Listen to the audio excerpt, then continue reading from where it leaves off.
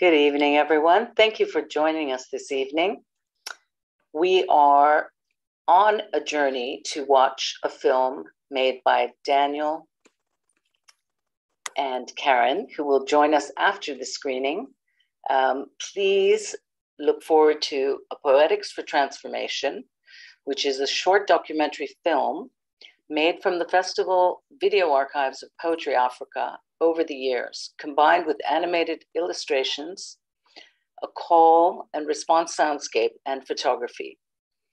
This film seeks to explore poetry's conscientizing capacity within the broader ecology of social justice. Through this film, we'll seek to harness how poetry can be linked to our universal cry for more justice, political, social, and economic, by looking at how Poetry Africa performances spoke back to the underlying dynamics of the global hashtag movements. We hope that the film will introduce emerging poets to the positioning of their artistic practice that allows them to become integral to the realization of social justice. Our second hope is that this inspires other creatives to experiment by making content from our rich and underused arts archives. After the screening, we'll be back with a panel discussion with two of the filmmakers, Daniel Sheldon and Karen Ijumba.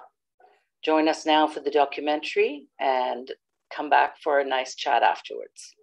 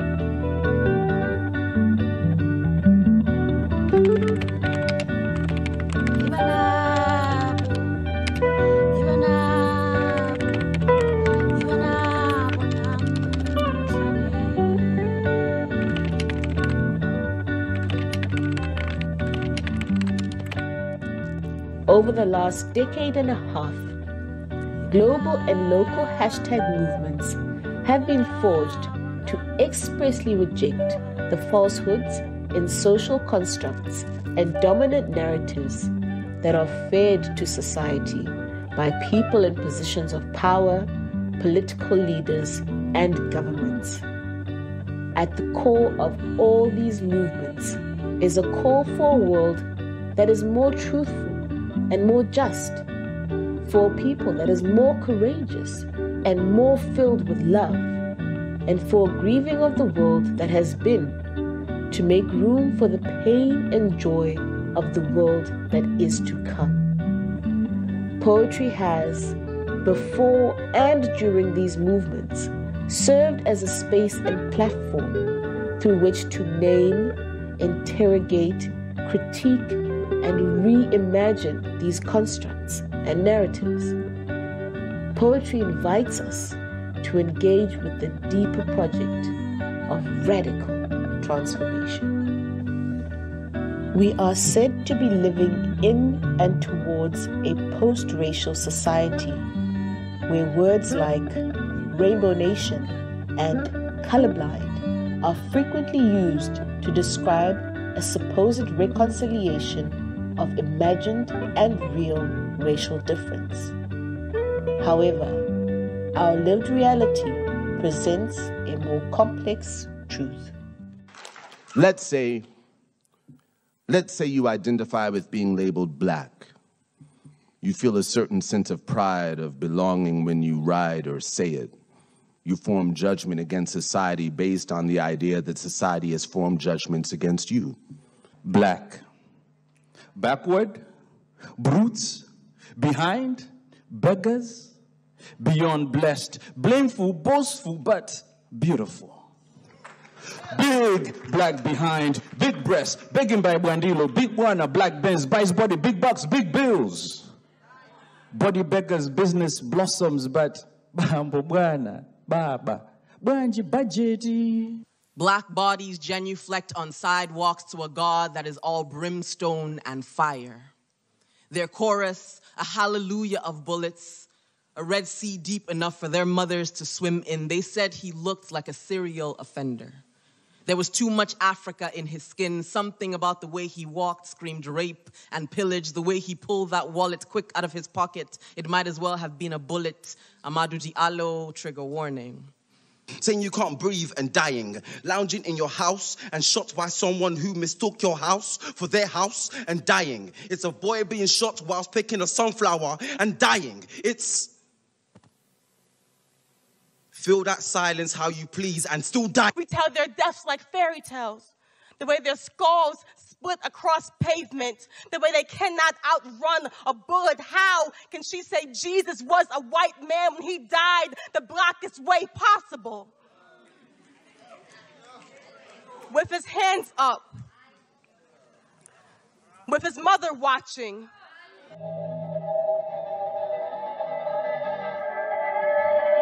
Makafula Vilagaz is 18 years old and has never seen a drop of high school blood. Makafula Vilagaz was born naked and suffering and designated to a high unemployment, high Dhaka, high populous quarter cap next to a cozy Jewish suburb. His uncle is unemployed, his father is a illiterate taxi driver, his girlfriend is illiterate and pregnant. His older brother was shot for a Kavela deal in front of Makafula Vilagaz's 12-year-old eyes. His aunt is in prison, via shoplifting, mother, daughter of a domestic worker who fell in love with a Tamara 1950s gangster. I would not judge Makafula Vilagaz, smiling and matizing it,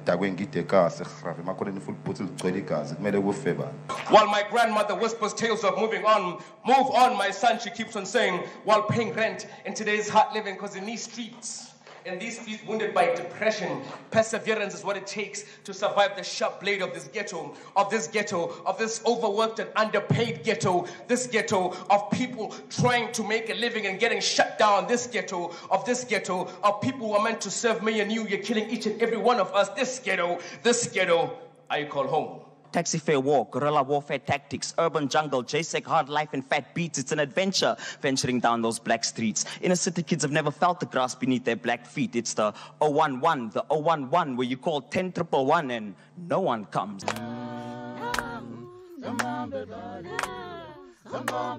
I do not know how to celebrate this black that has left me in pieces, but maybe I am not to love it, but to survive it. I am every shade swallowed in the mouth of black because I am black.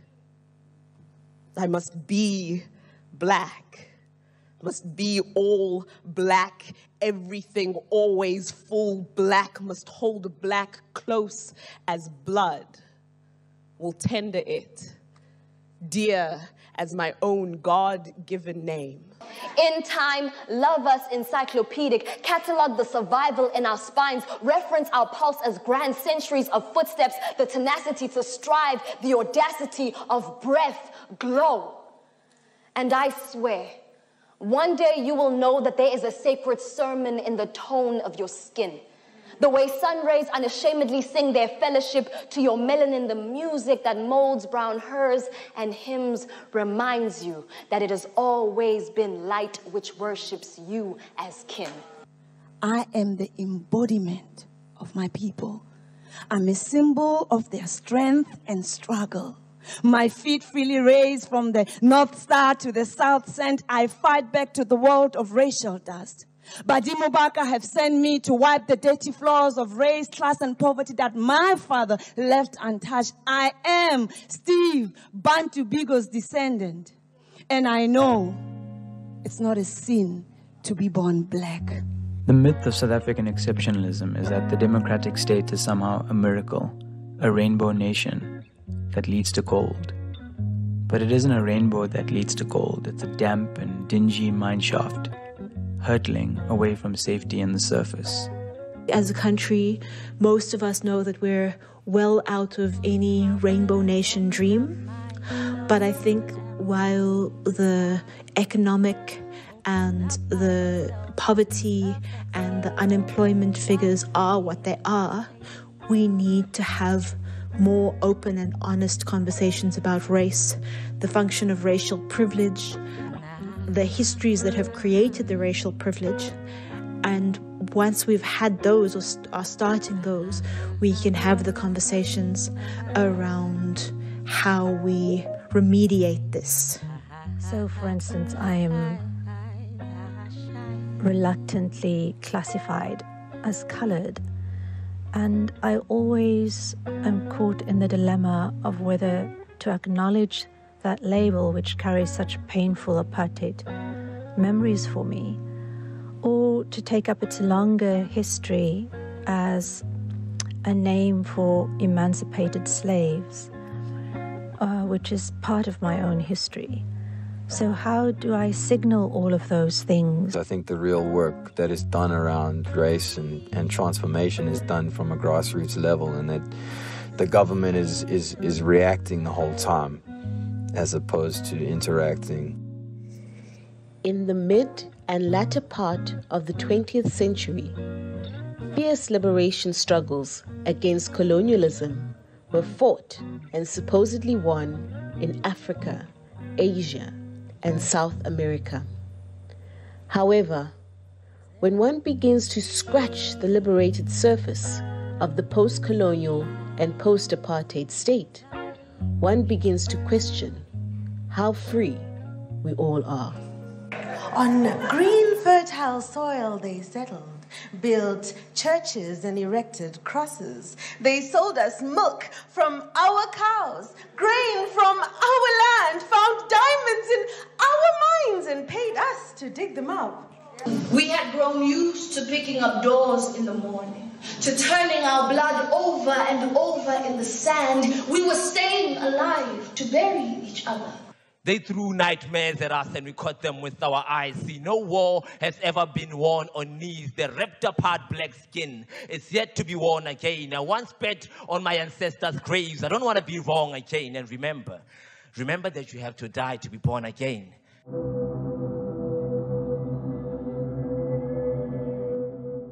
Political theory, an introduction. If more blood had been shed to get out of oppression, less lives would be going down under liberation. Bantu goes and lecture lips at the monkey parade. Fela says only a pervert would want any struggle to continue. We are from the struggle, we form the puzzle, reform this jungle, we hunt the hunters dry. Bartenders squeeze guitar strings to identify what we need to quench our savannah thirst, obsessed with the idea of being told you are free, bees.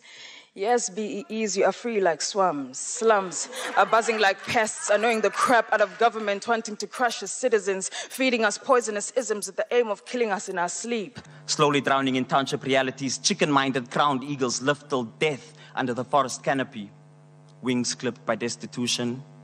Still, the people dance to the songs of the demagogue, waiting hands open, hoping that somehow broken promises would manifest. This hell, hemmed in, its forced geometry of concrete boils, spreads outwards, sidewards, in its rushes of sackcloth, of shack, of specification matchbox, to touch the stitchwork of hills, as near the docks the boss drives by in his Shepstone Benz, as his boys look at Chwayo's skull as cargo.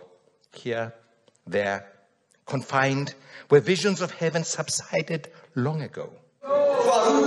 I hear you say amnesia must fall precisely because South Africa is still South Africa. Amnesia must fall precisely because South Africa is not Azania.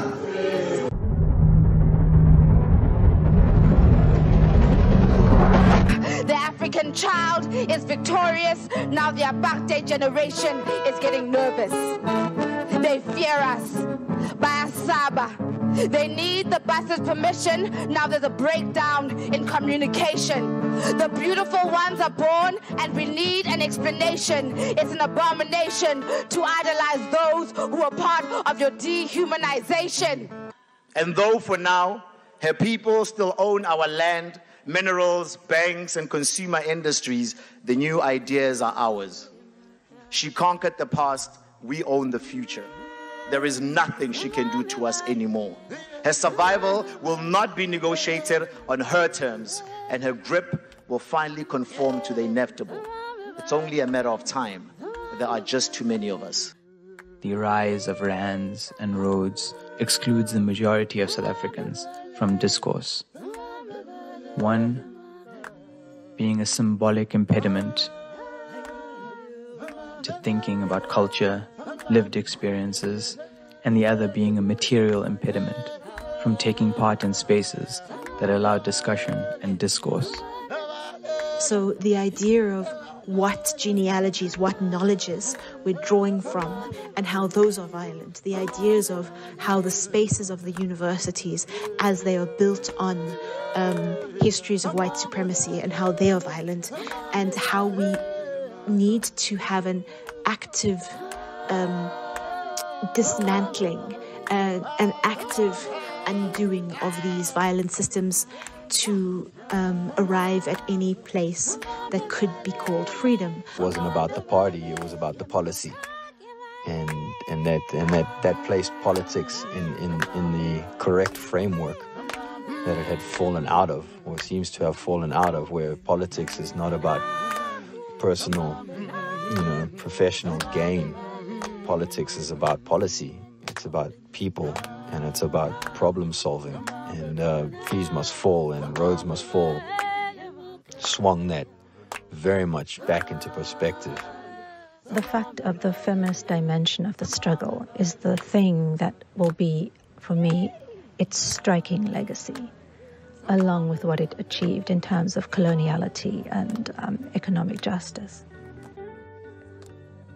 Inequality is implicitly and explicitly woven into the fabric of society, and this is reflected across multiple status quos.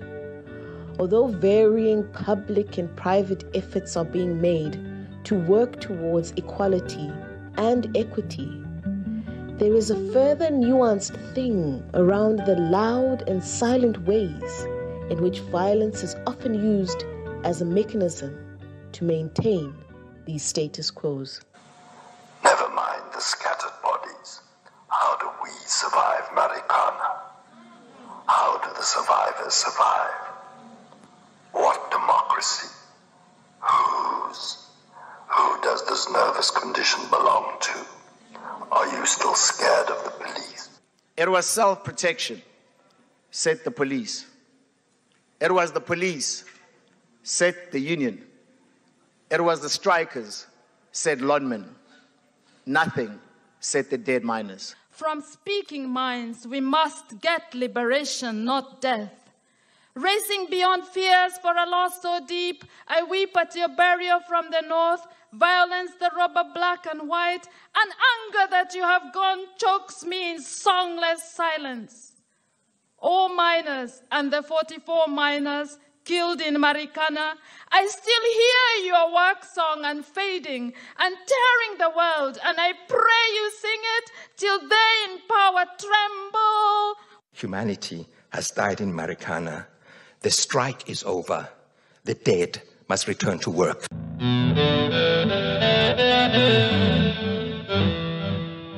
Tramps! Down and out, amakwere, those Nigerians, cockroaches and bums, drifters and hoarders. The pattern, the prison, the plague, sub-proletariat underclass, failure by market and the state, stealing our women and stealing our jobs. And like bayanuka laba bantu. Banokudina. Uzothola begcwala isiganga. Besijwayeleka bayanuka, damn lazy bastards. What are they doing here with their my God is good or funny food and funny clothing? There's so many of them. Shit! Why don't they just go home? So I'm not going back to Africa. Not today. That until I bag a foreign passport that bears my name, knits my soul to a wrinkled skin. If I have to, you won't catch me today. You won't crack my skull against your prison bars. My journey doesn't end in your detention camps. One, what we want. A place to cook. A place to cook and sleep. A place to cook and sleep and shit. A place to cook and sleep and shit and wash. A place to cook and sleep and shit and wash and love. A place to cook and sleep and shit and wash and love and study. A place to cook and sleep and shit and wash and love and study and dream. This place to be there when we return at twilight. This place to be there when my children are sick.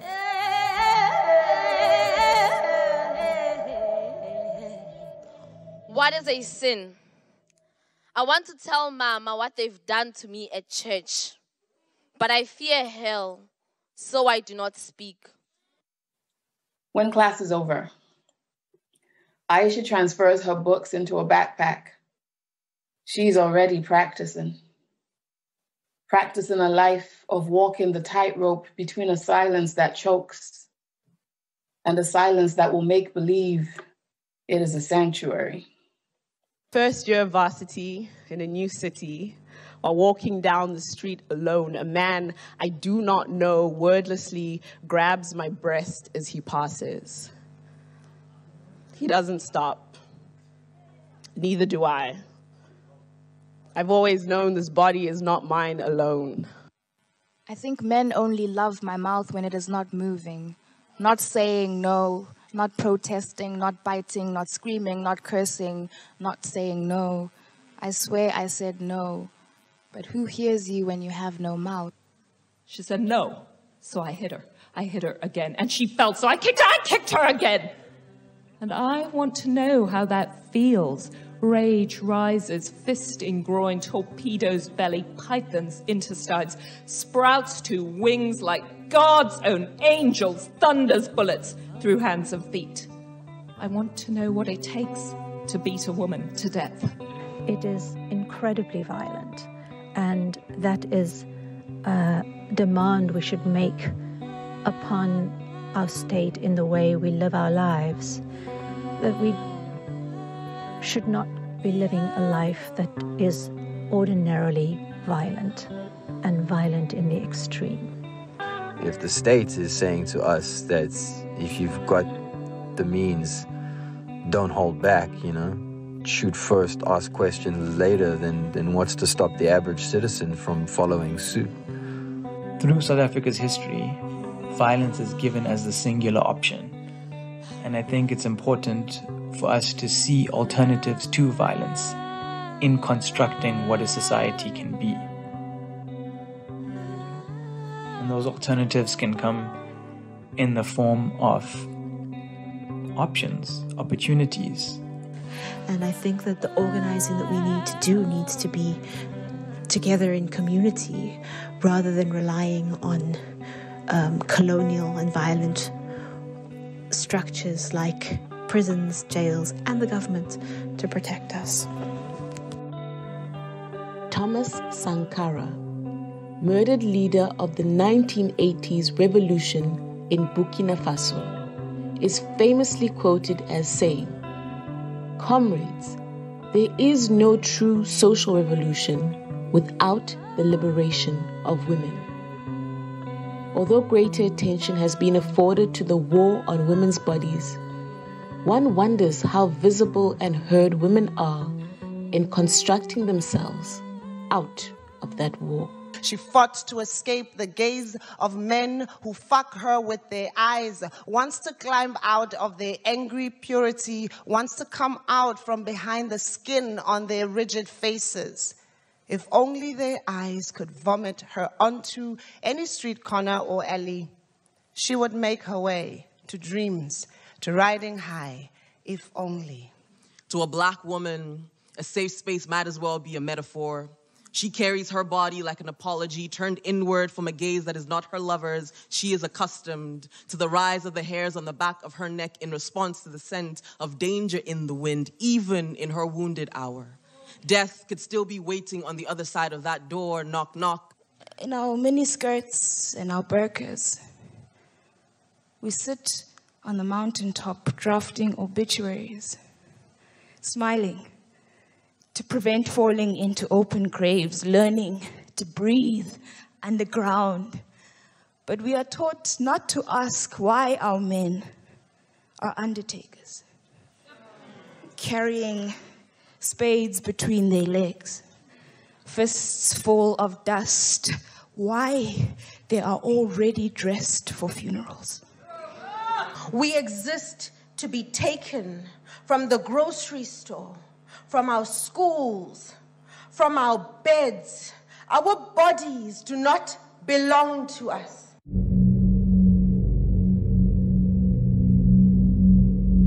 I'm known as Marogabo, mother to my firstborn's name, known as Mrs. Mabie, wife of the family I married into, known as Mandela's wife. I'm commonly known by these names other than my own. Commonly Houdini. It's expected. It's cultural. They will say you are a woman when you sit at the table, say nothing, keep him full. His hands are buckets with the bottoms removed. And when his love lifts you into them, you will not realize that loving him will hurt you a long time. You will bow your tongue into your throat to make room for his words. Men raised on the sorrows of their mothers don't know how to love women or themselves. They're like the powers that starve us and then pretend to feed us. Love is not charity. It is not a celebrity photo op with orphans. Africa begs for her own riches, and we turn into crumbs in each other's eyes like rats. We bite and blow as we go. Will a generation of mothers apologize for how we've raised our sons? Will somebody accept responsibility?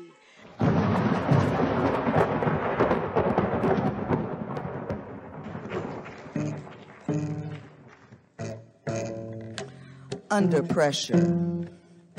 She has taken strain, my feminist friend. This has not been a good time for us. A chance meeting in a restaurant. It had been years.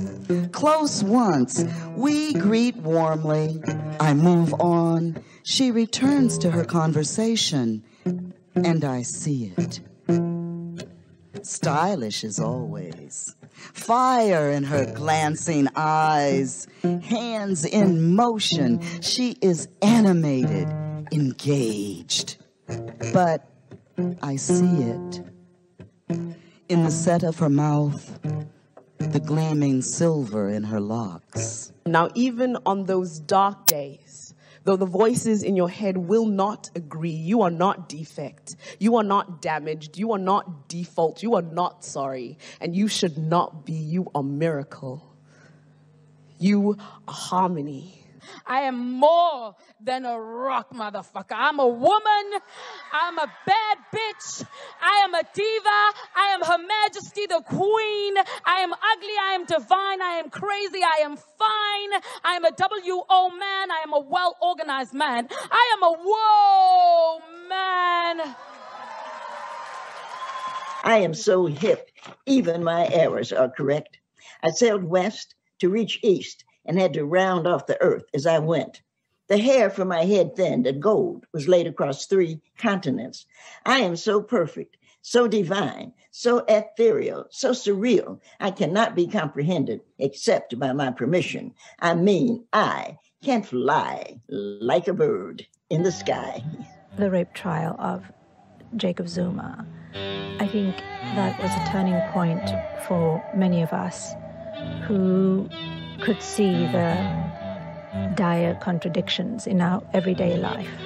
But here was the direct contradiction laid out for us to see. I think for men in South African society, we need to ask ourselves, to what extent are women's voices in our everyday discourse?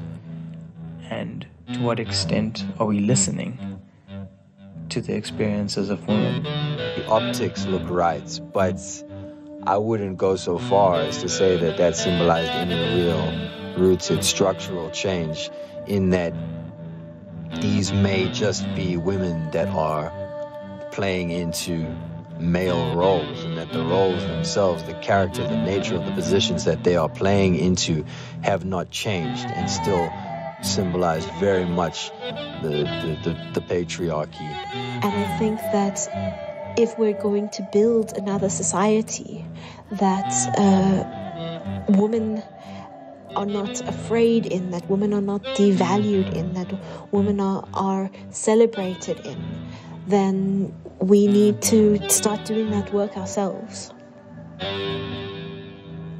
Political leaders, especially those forged out of liberation movements, won the following of their people by removing conditions of governance that were inhumane.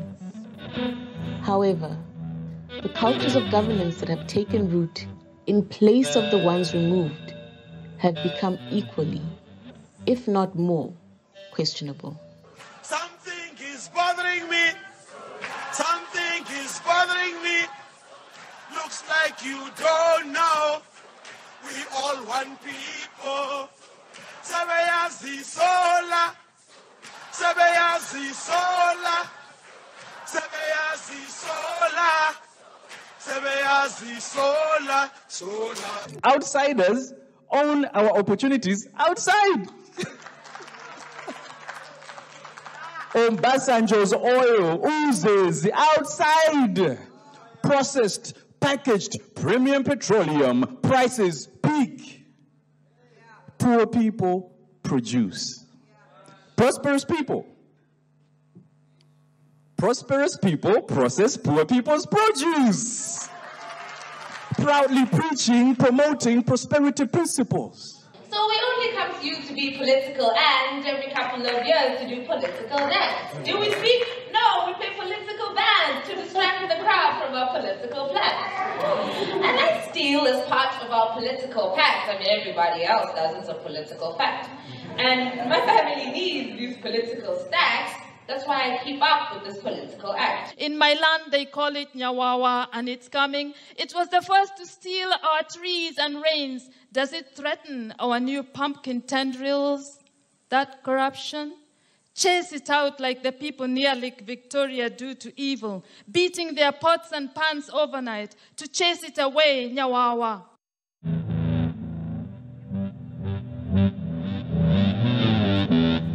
Maybe the tea, the pots, and the plates of Dane Hayes are sweet. Maybe State House cocktails are blessed by the Archbishop of Gabola Church. Maybe there's bliss on earth and it lives in a fire pool.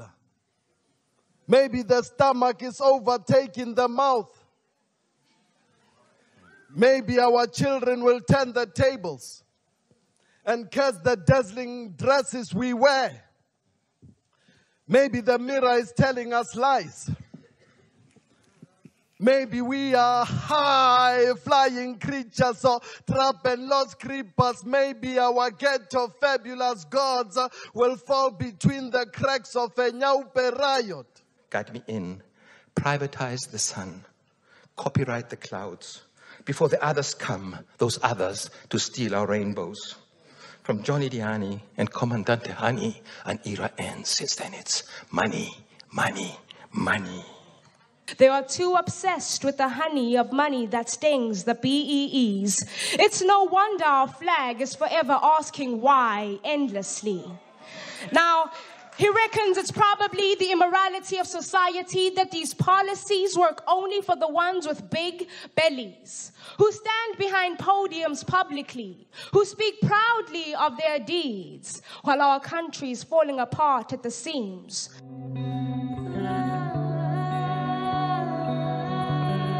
With each cross you take, and all we get are broken promises, cheap t-shirts, or me on potbelly stages. We get raped by our fathers, our homes get broken into, and still your taking never stops. We have sung your praises. We have filled your stadia. We have devoted our lives to you. So damn it, I expect more from you. Yes, I'm AK-47. I know of a greater power, greater than me. The strength of the majority of the numerous numbers of the people as a community, rising up in a defense militia to defend to resist every aggression of violence against the community, and stepping on forward to organize as a class against the thieving ruling class. You work for me. But I'm tired of seeing my countrymen bleeding for the sake of your fees. See, you work for me. But I cannot believe in your incompetent grinning at my nation's needs. You work for me inadequately, selfishly stabbing our unity, spitting at the beauty and diversity, disrespectfully rubbing dirt in the wounds that it should be your duty to heal for our children's prosperity. Don't we drive on the same roads you'd rather take on loans, or aren't you here too? You work for me. The work of critically interrogating one's society can lead to an analysis of the situation as dire. However, the Poetics of Transformation does not call us to ruminate only on what is, but to be brave enough to believe that this is not it. We are invited to psychologically and physiologically reimagine ourselves and map our way to there, the liminal space of radical transformation, the underpinning rumbling of social justice. We need to hold ourselves to account when we don't respect others, and in so doing, do not respect ourselves. Maybe if we hold ourselves to account, we will reach a stage where the state accounts for the state's accounts. There is no lack and no war where the hundreds of years of coloniality have been unpicked and unraveled so that knowledge and learning and spirituality and ideas and voice is unbound from that violence of whiteness. I want to live in a country and I want to live in a world where I'm not in need of an armor of constant awareness, of constant vigilance, of constantly having to protect myself against not only the reality of impending violence, but the anticipation of it. I think absent those stresses, society would advance in a state of real, tangible.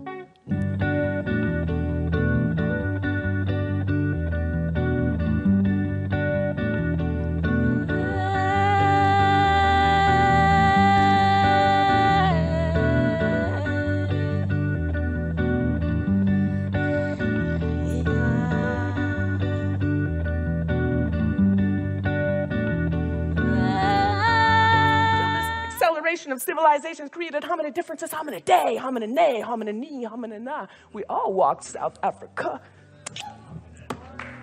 How many day? How many nay? How many knee? How many na? From up in trees to down on ground. In upright ratio of leg took us from 4 into infinity. How many day? How many nay? How many knee? How many na? One common mama. So far, so root. This message is human psychology, anti-apocalyptology, a working towards collective memory, history, a giant forgetting of legacy, the mysteries, original African ingenuity, artistry of the tribe called humanity. Oh, we, from Mama, oh, we, from Africa, oh, we, a legacy of stars, coming and going from same source. A sea of faces, one face, a dark, spacious wave, all the way home, all the way home. There are no borders in the world. There is no distance between races, genders, nations, gods, and languages. Africa is the heart of the planet. Our resources feed the world. They always have. Our people, a kaleidoscope of color and ancestry, move freely. We are revered for holding the history of humanity. We are respected for what we have endured and contributed to the world. Ours is a story of transcendence, how to dive into the heart of pain to get to the bottom of the truth, how to walk with fear without being consumed by it, how to coexist with difference through self-respect and respect of the other. Who we are is embedded in all that we do and everything that originates from us. The world eats the flesh of our land, adorns itself with our magical art, and learns through our sciences and prospers through our understanding of humanity.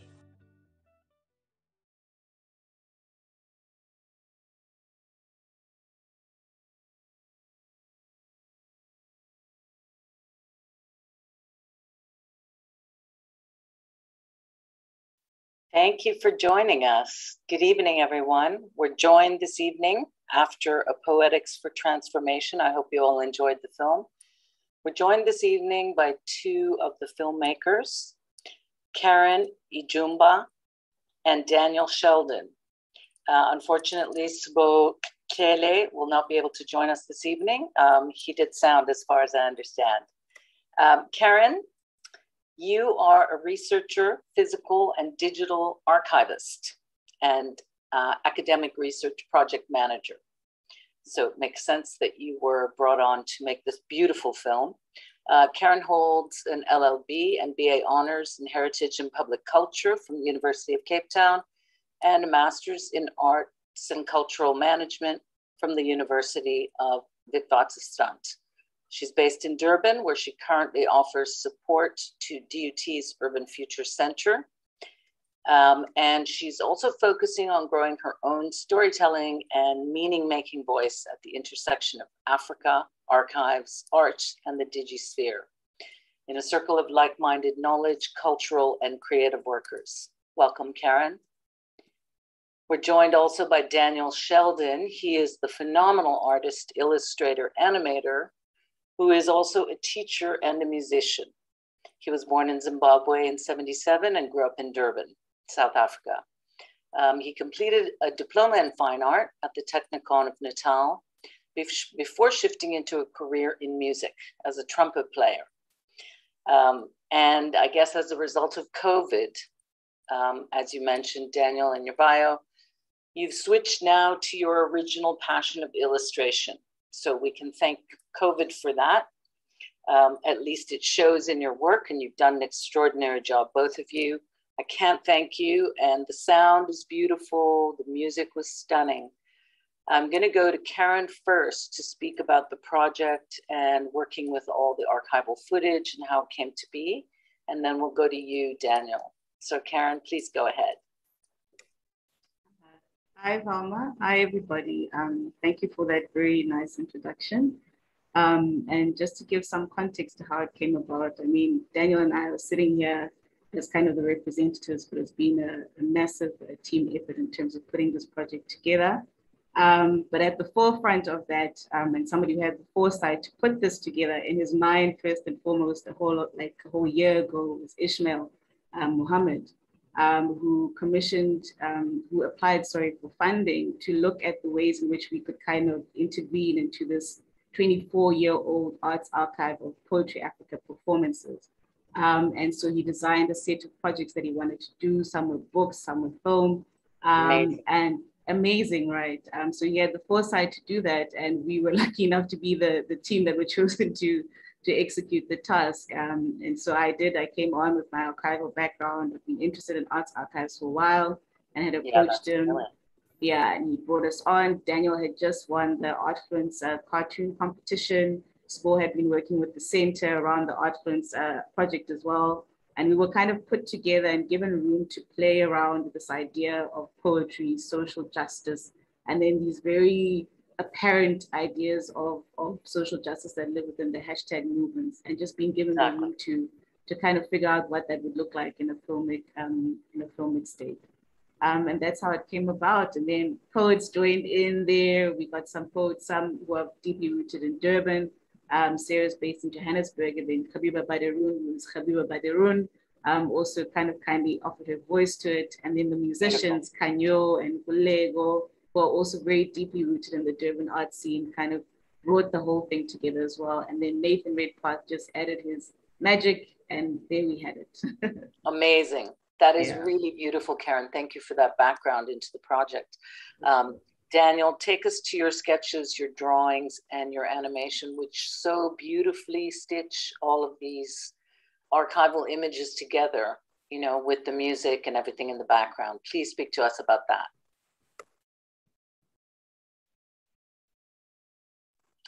You might want to just unmute your mic for us, please. Thank you. I wonder about that.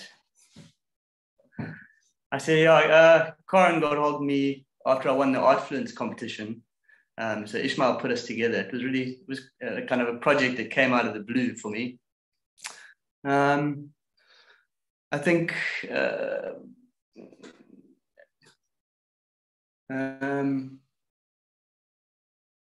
right.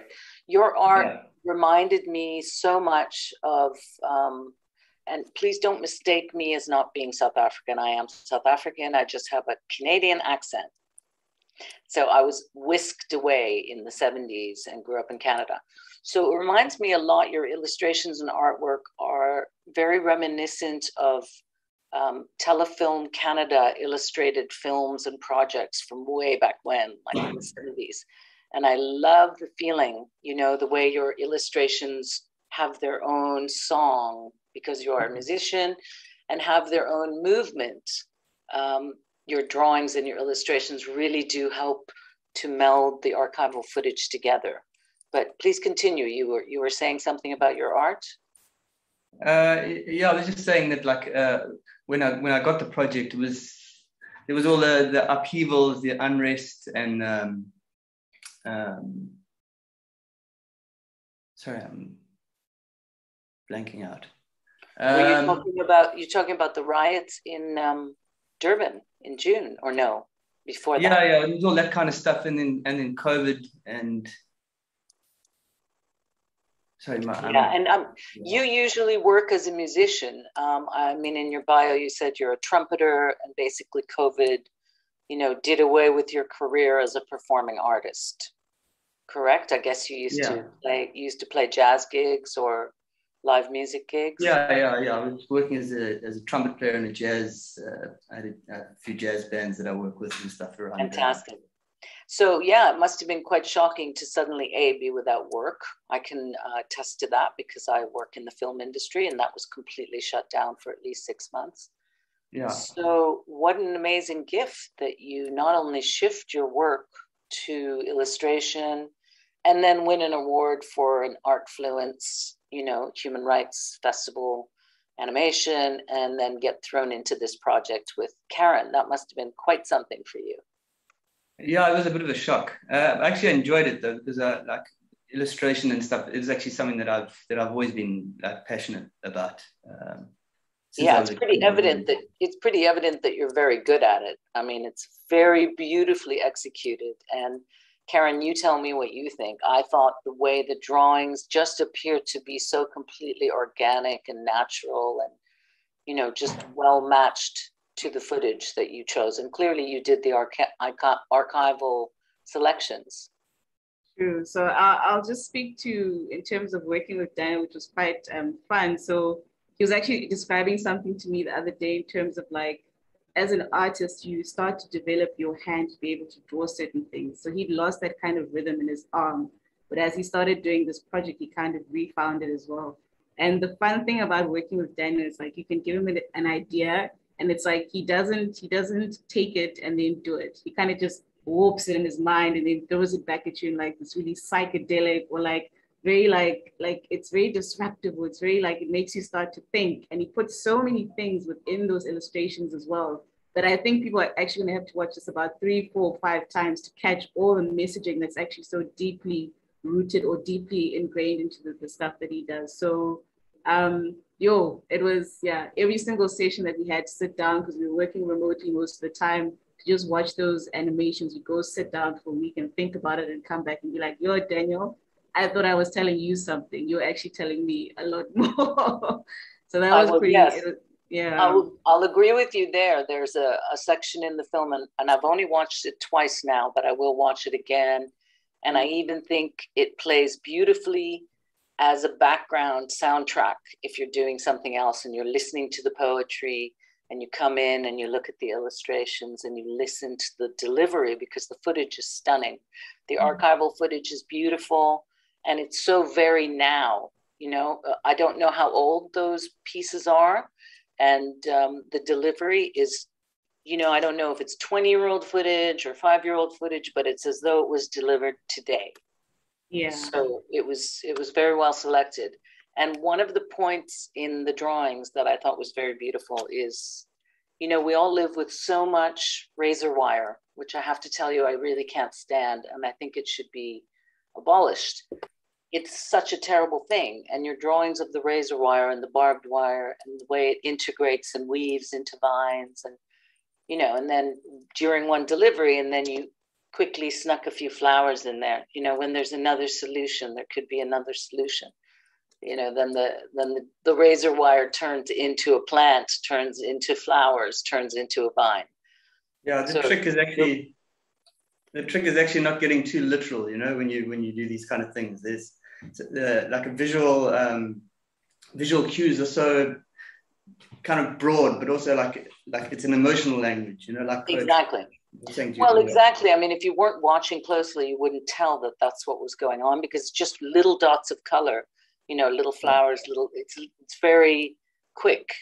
But I think that's what Karen was speaking to. And I think that was a really beautiful, I mean, your illustrations are super stunning and could be watched, you know, on silent. But clearly, as I mentioned, even the poetry delivered, you know, it's just beautiful to see the two of them melded together so beautifully. And honestly, when I wrote to you this morning, I was not joking. The first time I watched the film, I literally wept through the whole thing. Yeah, that's cool. But it's not just one element. There's a whole lot of elements and everything. Even Karen will attest. Like when we'd watch all the pieces like separately, that'd be cool. But as soon as you added like even the music in its raw state, it just like everything kind of flowered. And when Spoor linked everything up with the video editing, it like everything flowered again, you know. And when we add the voiceovers, everything kind of, the meaning shifts.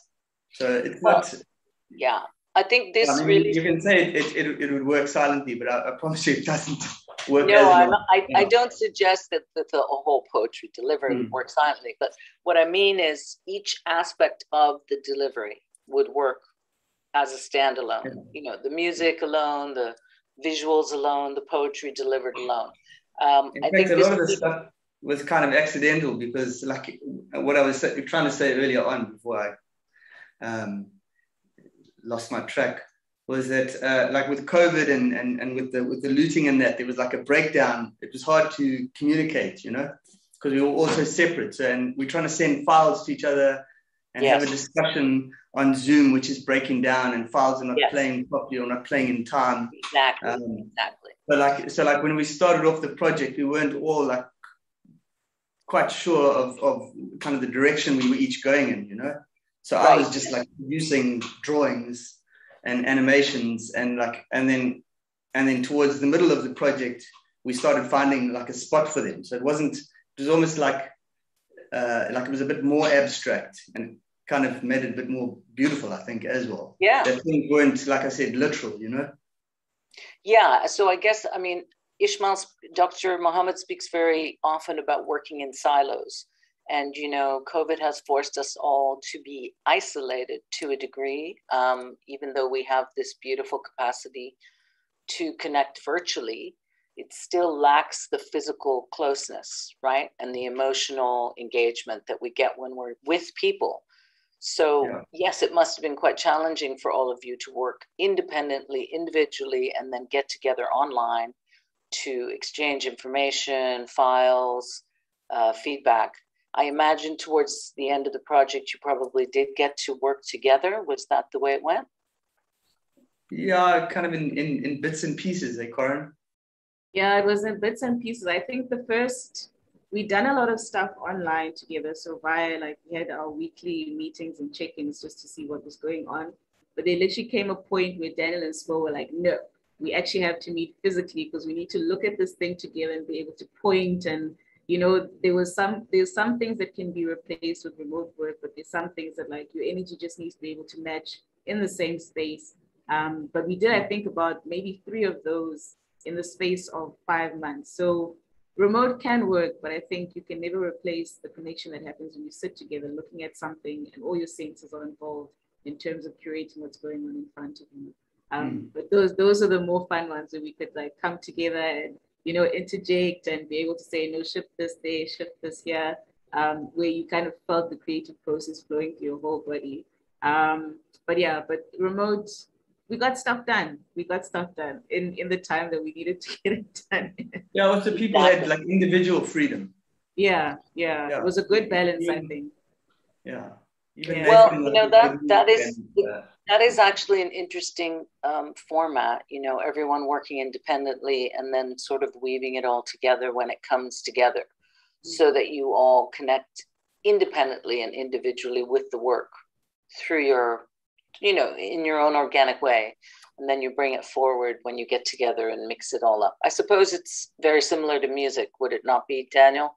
When people write music, they often write separately and come together and jam and mix it up and figure out how it's going to be.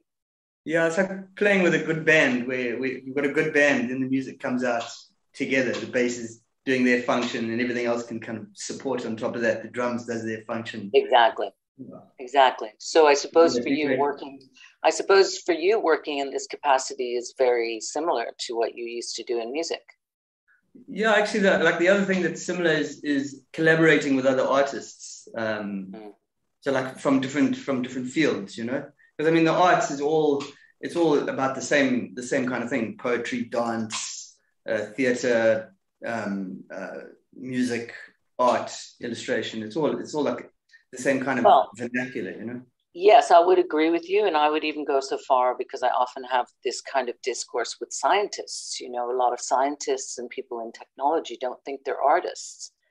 And I mean, I lived with a guy who was an atomic physicist. And frankly, I think scientists are crazy. I think they're complete artists. You know, they're like mad painters or composers or writers. And they don't actually think of themselves as creative people, which I'm certain... Yeah, certain people in medicine and science and all that as well, they may not think they have the creative flair of an artist, but this is why multidisciplinary work is so important. I mean, Karen, you're an archivist and you're a professional, you know, sort of documentarian, right? You go through documents, you make sure that they're archived in the correct way, and you're a cultural archivist. So these are very specific skills. It's not like you're a painter or a dancer or a poet. But in this instance, you are. Yeah. No, that was so funny enough. I am a poet. But in my earlier days, in my younger days, but my professional profile is to be an archivist. Like I work on computers with Excel spreadsheets. That's like what I do. Or I dig through, like I've largely with like colonial archives. But to bring that across to an art space was quite interesting, and then to also be able to, I don't know, let go of some like the more rigid rules that are understood from an archivist side to get into the more fluid motion of actually creating. I think the team was such a good balance of like, no, you need to let that go. You need to be more strict about this. Like if it was time or things like that, that we had to kind of give each other space to do certain things. So it was a learning curve trying to exercise the different, a different muscle. But I think what was fun for me about this was being able to go and have conversations with poets that I'd never necessarily met in a physical space. To have that length and breadth of like 10 to 15 years of poetry performances. So in this documentary, you only see like 43 of the clips. I think in that process of the first month and a half, we picked about maybe like 350 clips that we then had to like squash down to 43. Yeah. So that process of looking over, listening, being like, oh my gosh, you know, resonating, finding that other people are speaking or have been speaking about the stuff that's sitting in your heart, but they were speaking about it in like 2008. But it still resonates now. Yeah. So going through that process. Yeah. And then being able to give that back to somebody in the year 2021, I think that for me was just like, yo, it's mind-blowing. It's a bit problematic that our world is still the same, but it's I was going to say.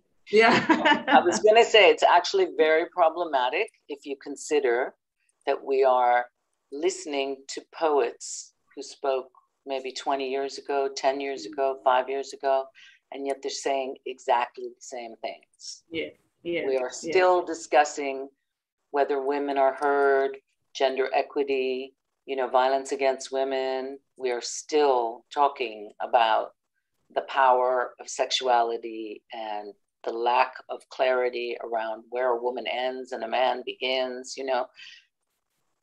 And besides all the other things that we were faced with, you know, fees must fall and Zuma must fall and pay back the money and all the corruption and the Maracana scandal. I mean, we have lived through some things. Yeah, things is a very polite way of putting it. Yeah, here in Africa, we have lived through some things, and your selections of poetry were quite, you know, they were quite riveting and emotional because they speak to all of these wounds, all of these broken promises, all of these decaying social morals and the lack of justice. You know, here we are, 2021, what happened? 1994, what happened? We all know what we're living with. We still see the division of, the unequal division of assets every day. And that's tough. So I commend you.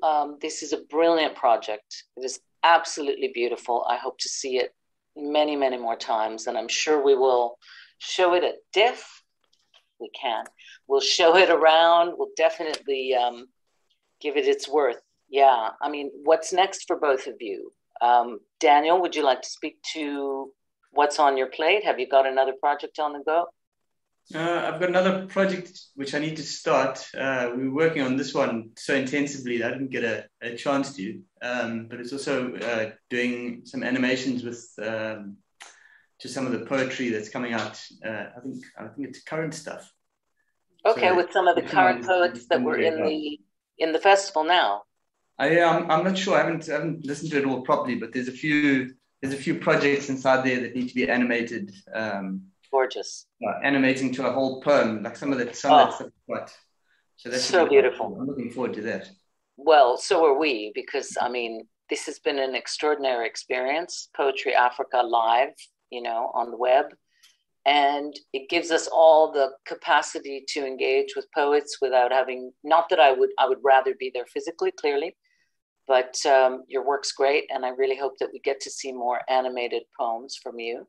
Oh, great. I also got some music videos and stuff as well that are kind of in the good. And you know, if you ever need to come and do some jazz gigs, you just need to jump down to Cape Town because there's loads of jazz gigs going on here. Is it? Loads. Loads. So Karen, what's next for you? What's next for me is still to continue these kind of interventions into the arts archive. But I just want to pause on kind of the introduction that was given to say that, I mean, this is the first experiment with the stuff that's in the archive. It was done by 3 people who were brought together within like a short space of time. But my gosh, like the space that there is for, I don't know, a myriad of people to go in there, to look around, to fish out stuff and to create is so, the potential for it is so massive. And so the one thing that I hope is taken away from this is that it's not a once-off thing, and this is not the only thing that can come out of that collection. Exactly. Like, there's so much more. There's content from Time of the Right, there's content from Ijumba, that's that old, that can be, you know, revisited and retold in so many different ways. So I hope that the core thing that everyone takes away from this is that, oh, I want to try to do this in there, and then be brave enough to come forward and say, can I make an attempt to do that? If we've been able to do that, then I think we've done good. Well, I think you're absolutely right. Thank you for that, because, you know, giving praise to poets, artists, writers, dancers who have come before, building a strong archive for our own, for posterity and for upcoming artists, for young artists. I think this is absolutely imperative. You know, perhaps people don't know because they're 20 years old and they've only started studying dance. So maybe they're not familiar with all the great dancers who, you know, graduated in the 60s or 70s, or choreographers. So I think this is a brilliant way to not only archive and create a repository of information, but it's almost a necessity for the survival of artists. And it's also, as you know, because you're a cultural archivist, it's also essential to show the importance of art and the impact on culture. And it's pointless having an archive if it just sits in a box. Yeah. Precisely. And this is the thing. Yeah, and even, you know, that's the difficulty with archives, is often they are just a bunch of dusty shelves and boxes that nobody accesses, as you know, except academics. And, you know, we need to have, this is a brilliant project because it brings that to the forefront. And it means that in that whole resource, there is a possibility to reframe, reformulate, reposition, you know, and build something. Not much has changed. Sorry, well, you know, it's at least imperative to start the dialogue. And even if we come to the conclusion that not much has changed, we need to celebrate what was said then, and how many people have stood for the same cause, you know, so that we can build that argument to move forward. I just think it is an amazing project. I thank you again for all the brilliant work you did. Give props to all the other people who worked with you. I'm sure you had a very big group of people participating. And I hope to meet you sometime in Durban in person. That's true. At the Please Center come. for Creative Art. Don't steal Daniel away. You must come. No, I won't steal him to Cape Town. No. He will stay there. Don't you worry. I'm the one who's coming to Durban. Fantastic. Welcome. On that note, I'd like to thank you both. And I would like to thank our generous sponsors, UKZN, KZN Department of Arts and Culture, the French Institute of South Africa, and Total Energies. Most importantly, I'd like to thank you, Karen and Daniel, for this amazing project, and wish you all the best on the upcoming future projects. We look forward to hearing from you again. Thank you. And a shout out to Spo, who is recording tonight. We also appreciate you for your fantastic precision in stitching everything together. Thank you Exactly. So much. Beautiful. Thank you, guys. Thank you so much, Daniel. Great to meet you both. All right. Have a great evening. Bye. You too. Bye.